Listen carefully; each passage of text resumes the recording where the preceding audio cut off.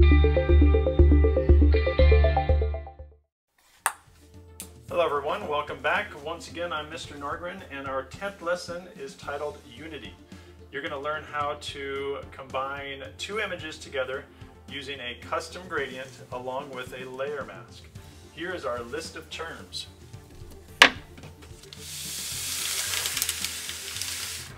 The gradient tool and layer masks, as well as the art principle of Unity. Alright, let's get started.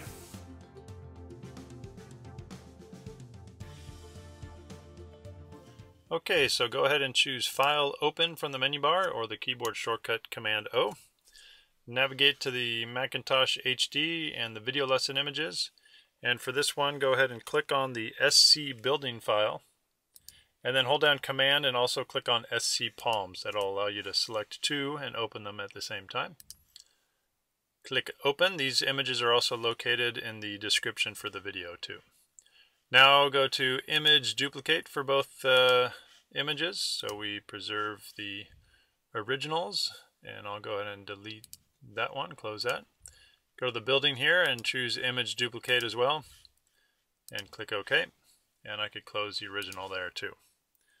Okay, now choose the Crop tool, and the shortcut for that is the letter C, and then crop the palms. Let me go to the palms here, actually, and do the crop. And then crop the palms so they're a little more portrait format in a vertical format. And then press return. Next step, in the menu bar up here at the top, choose Window, Arrange, and then 2 up vertical. Then choose the Move tool with the shortcut V, and click and drag the building onto the palms image. Just drag and drop it right over there. You can now close the SC Building copy, and you do not need to save this. Go ahead and save the SC Palms copy here with the two images, and I will do Command S, and then find your Documents folder and your Video Lessons folder, and this one is named Last Name VL, and we're on number 10. Okay, now press Command T on the keyboard and adjust the size of your building so it fits in the top section of your palms images. Remember to hold down the Shift key with a corner handle. That will constrain the proportions, and then your building won't become distorted. Make this a little bit smaller and then move it into place, and that looks good right about there. And then go ahead and press Return. Okay, at the bottom of the Layers palette, you could click on the New Layer icon, or you could use this shortcut, Shift-Command-N, and that will bring up this box, and we could click OK, and it'll create a new layer. And now choose the Gradient tool. It is the letter G on the keyboard. And just click and hold on this tool over here in the toolbar, and make sure it's the Gradient tool and not one of the other tools that are hiding with it. Okay, now click on the sample gradient at the top left of your screen up here. If you click inside the color, not on the arrow will let you choose different gradients, but if you click inside the actual color space right here, it'll bring up the gradient editor. Okay, so what you could do here is you could load some of the preset gradients, this tiny little wheel up at the top right. You could click on that and load some different gradients. And you could click on that, and then don't click OK because that will replace everything, but if you click Append, it will add to your current list, and it gives you a few different choices here. Okay, now to make your own gradient, first click New, and then you can change your color by clicking on the icons below the gradient right down here, and then selecting a color on this color swatch. So you can pick whatever color you want. And then click OK, so that just added a color. You could also add more colors by clicking right below the gradient here, and you could pick another color. Maybe go to a green, and then click OK. And if you want to add more, I could do another one here, and then I'll actually show you how to delete them too. So let's say you do a color that you didn't like, and it doesn't look good with your gradient. If you want to get rid of this, you just click on this little house icon and drag it down, and it will disappear. If you want to change the opacity of the gradient too, you can click on one of these little icons at the top of the gradient and then lower the opacity a little bit so it'll be somewhat transparent. Okay, so once you have a gradient that you like, go ahead and click OK. And then make sure the new layer you created earlier is still active, and then click and drag on your canvas here. And if you hold down Shift, it'll keep the gradient nice and straight, and that will cover up your two images momentarily. We'll fix that in just a minute. If you want to try some of the other varieties of gradients, at the top tool options up here, there are different gradient options like the radial gradient, the angle, the refracted, and the diamond. So you could test out one of those if you would like. For example, the radial, if you wanted to have it a gradient like that, you could. I'm going to go in and stick with this first gradient here. Okay, so now what we're going to do in the layers palette over here, you could change the blending mode right up here where it says normal. Click on that and change it all the way down at the bottom. Change that to color. And now you'll actually be able to see the images below. And they are now unified together with color. We're now going to create even more unity.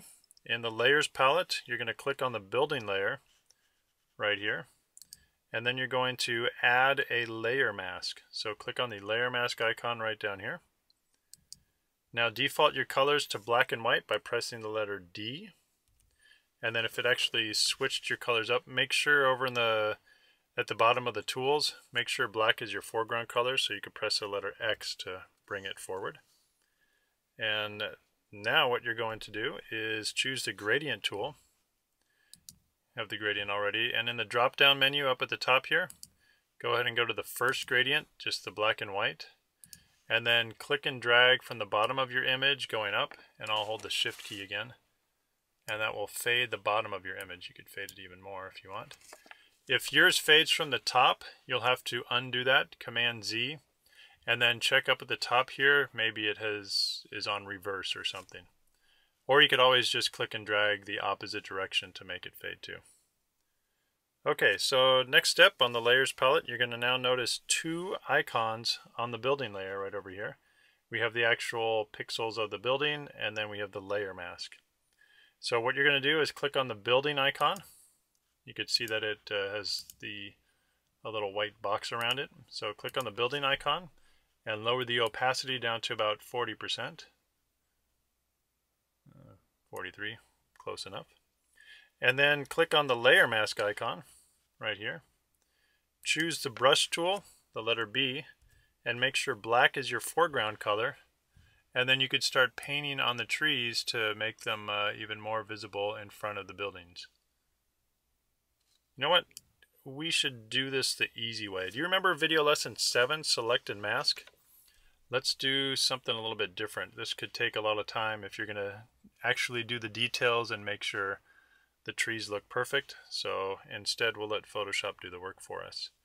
So go ahead and start by double clicking the word background in the layers palette. That will turn this palm tree layer into a normal layer. And then hide the other two layers for now. Okay, now press Command Option R, and that will bring up the Select and Mask window. And go ahead and start with the Quick Selection tool. Do you remember this one? Right up there, it's the letter W. And I'll make my brush a little bit bigger. That should be good. And then just start painting over the trees, and it's going to select the trees very quickly and easily. And then I can get some more of these. And this is going to make our life much easier.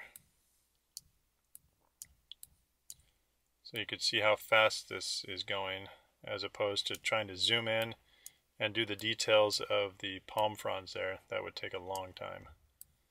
Okay, I can get this tree in there too if I want. Okay, next what you're going to do is go ahead and actually it looks pretty good at first glance, but since this is a white background, let's go ahead and bring up the transparency over here and see what it looks like. And now you could start to see the differences. You can see the checkerboard where it's been selected correctly, but then down here it looks like I got some of the sky. So go ahead and hold down the Option key and then paint over these areas, and that will remove that from our selected trees. And this is where you could spend a little more time maybe. I won't do too much detail, but I'll get it pretty close. Okay, that's looking pretty good there. And good enough. Okay, let's now go ahead and switch to the Refine Edge Brush tool right here. And then I'm going to bring the opacity or the transparency down to about 20%. And right about there. And then I'm also going to change the view mode to black and white so we could really see what's going on. Okay, next with this Refine Edge Brush tool, make the brush a little bigger. Oops, let me get off of this mode. Refine Edge Brush, there we go, now we're making it a little bigger. So now go ahead and just click and drag around your edges and you will see that the edges of the trees look a lot better now. You could actually see the details in the palm fronds. So I'll just go around the tops of my trees here. If you want to spend some more time and get all the details of the bottom of the trees and everywhere else, actually, this isn't going to taking too long. I'll just quickly go around the edges here. You can go a little bit slower if you want to make it perfect. And I kind of just do a little bit at a time and then I let go to make sure that Photoshop is catching up and doing a good job with it. Okay, so this is looking pretty good. Maybe some details in this bushy tree down here. And that should be good enough. So now I could really see that the edges look great. You could also zoom in and make sure that it is looking just perfect. Okay, so now at the bottom right of your window, change the output setting to selection. Yours might still be on new layer with layer mask. Make sure it's on selection here and then click OK. So now we have a selection of the trees here.